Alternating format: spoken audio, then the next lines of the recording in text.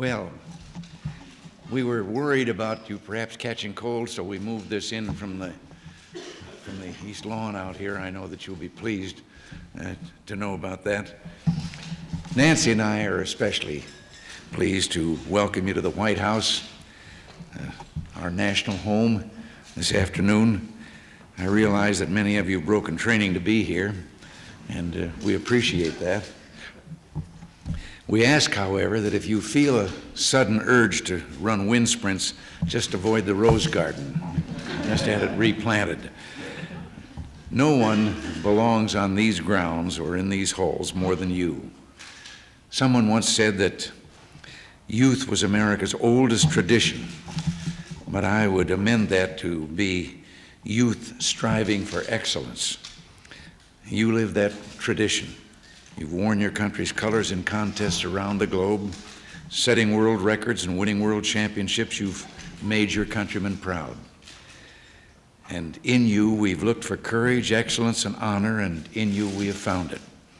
Each of you has had moments of glory in your career, but one recent moment typifies the inspiration all of you have given to our people. I'm sure you can guess that moment in tennis that I'm thinking of. After 6.5 hours of play, the largest indoor crowd in Davis Cup history had been whipped to a frenzy and were stomping and shouting, USA, USA.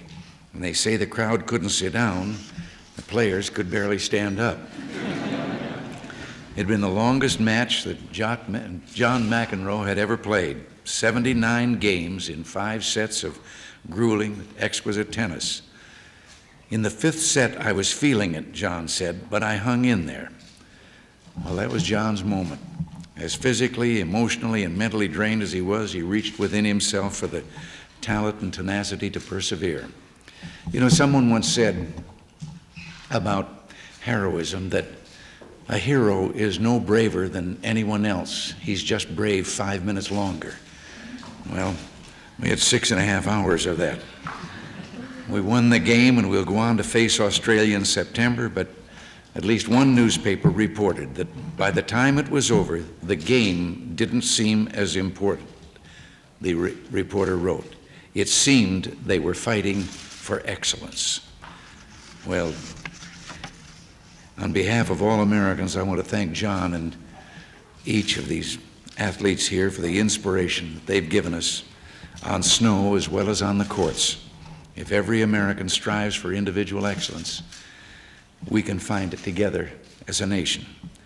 Watching you, we renew our faith in ourselves and our country. It's a thrill to have the Davis Cup here at the White House and to celebrate with your tennis and skiing accomplishments. Your country is very proud of you, and we thank you for the honor you bring us, wish you luck in the future, and leave you with a very American challenge that you continue to live up to the best and the highest standards that you know. Thank you very much.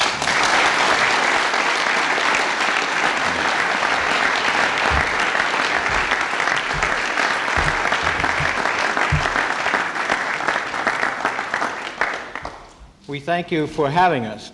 Someone said to me before, we'll be back next year. We would certainly look forward to that. I'm Ed Hammerly. I'm the president of the U.S. ski team. Yes. I perhaps have the best job in the world. I don't have to ski as fast or hurt myself, and I like it. The fact of life is that the team was the best in the world this year, and we want to tell you that, and we thank you for having us.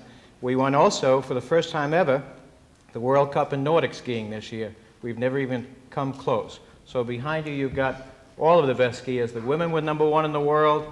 Phil and Steve Mayer are here, who won all sorts of World Cup medals, and we're just proud as anything to be here.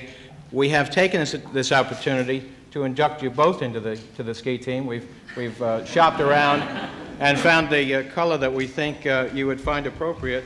This is for you, President Reagan. We thought the colors were particularly appropriate, and this is for you, Mrs. Reagan. There's also pants to go with them. So I was beginning to worry. Thank you very much. Thank you. We're very proud to have these. Thank you. Thank you very much. Thank you. Thank you. I'm probably the only one here that remembers a time growing up in Illinois as a boy when we used to cut inner tubes for rubber bands and then nail them to a pair of barrel slats and ski. We'll have to try that. That's why I gave up. That's why I gave up horseback, or turned to horseback riding. Well, thank you. Thank you very much.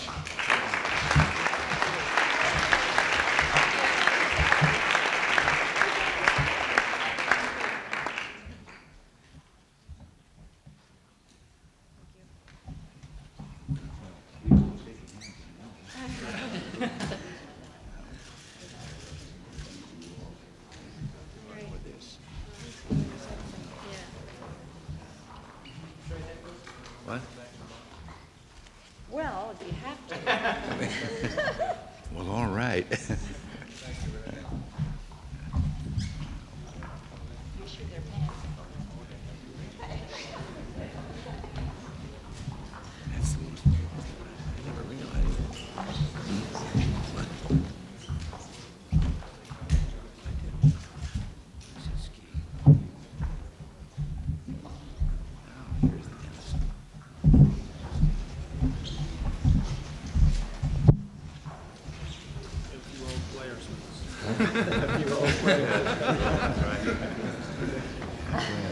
That isn't fair.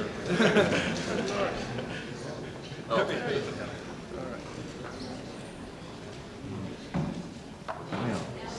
as you are, so once were we.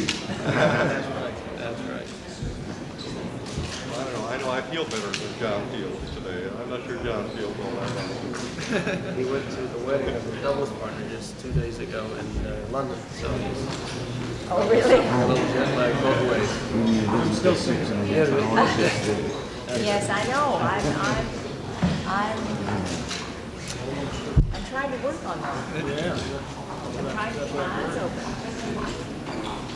We So far, I haven't done very well. And then we went to California, we got it, and coming back, we got 3 more hours to change I that. don't think you're overcoming the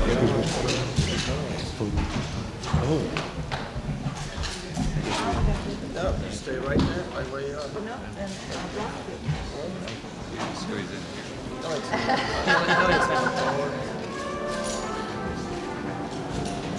Back home in Indiana.